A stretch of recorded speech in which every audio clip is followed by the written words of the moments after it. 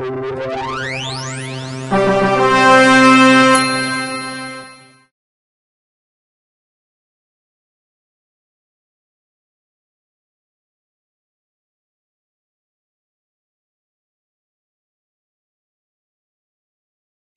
video is continuing in part of the multi-site WordPress series of videos showing you how to enable and use multi-site in WordPress. In this video, we'll show you how to create the multi-site network on your install. At this point, you should have already created a wildcard subdomain in your cPanel account and edited your wp-config.php file to allow multi-site. And here we are in the WordPress dashboard.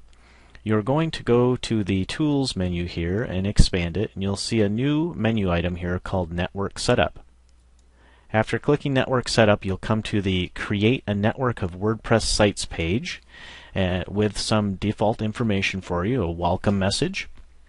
And then there is a note to make sure that the Apache Mod Rewrite module is installed and ready to be used on your server. If you are using HostGator or most other hosts who allow wildcard subdomains, you can feel free to ignore this message. So the first choice you need to make here is the addresses that you would like your sites to have on your network. We're going to choose subdomains because we would like our sites to be created in this format: site1.buildwithwp.com, etc. And below that you'll see network details. When you look at network details, you may see a warning here that asks you to change your site URL. And that happens if you have an existing installation and you've used www. as the prefix. You can feel free to change that site URL, and to do that you would go into the Settings General area and go ahead and change that. Otherwise, give your network a title, Build with WordPress Sites. I'm just going to leave that as the default, and enter the admin email address that you would like. By default, it chooses the administrator email address that you've used to set up your site. So now feel free to go ahead and click Install. After clicking Install, you'll come to the Enabling the Network page. And on this page it gives you three directions. The first thing you must do is create a new directory called blogs.dir, and you must do that under the WP content directory. So I'm going to go ahead and copy this, go to my HostGator control panel. I'm going to scroll down to Files and File Manager, and here is my WP content directory, so I'll go ahead and double click that, and now I am going to create the new blogs.dir directory here. So I'm going to choose New Folder. I'm going to paste in the blogs.dir. It's going to tell me where it's going to be created. I'm going to choose Create New Folder, and it threw up an error there, but it looks like it did create it. So we'll move on to step 2.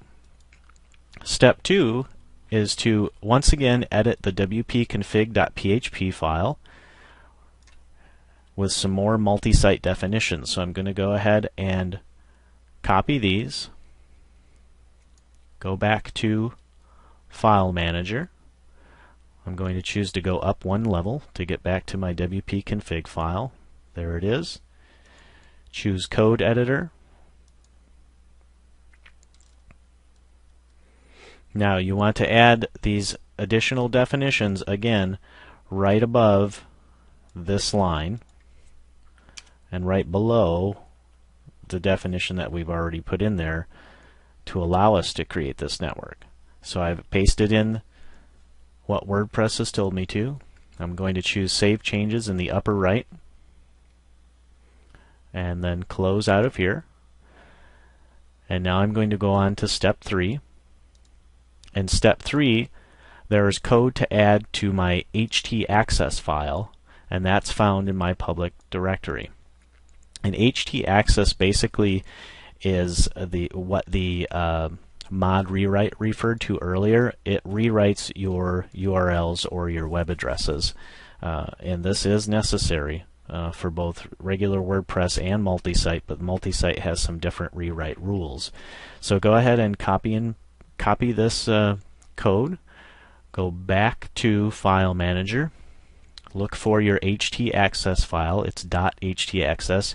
And if you remember before when we chose to show hidden files, this is one of those files that are normally hidden from view, so we needed to be able to see that. So we're going to go ahead and choose Code Editor, and we're going to edit this file, and if there is any existing code in here from WordPress, if you have an existing installation, replace the entire htaccess code with this new code. Now, if you've used plugins on your WordPress installation, specifically like the download monitor plugin, it does ask you to add content to your htaccess file. So make sure if you do overwrite any code that's already in here, it's just code specific to WordPress. So we're going to go ahead and save our changes to the htaccess file and go back to our dashboard here. Now we've completed steps 1, 2, and 3, and once they're complete we need to log in again, so we're going to go ahead and do that.